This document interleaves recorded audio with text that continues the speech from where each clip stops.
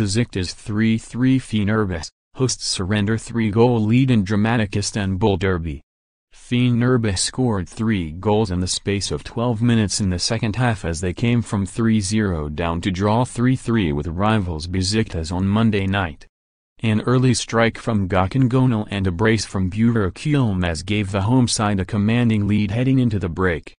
However, Besiktas looked a different side after halftime with Miha Zajc, Sadik Ciftpınar and Hasan Kaldırım all netting to rescue a point. More to follow.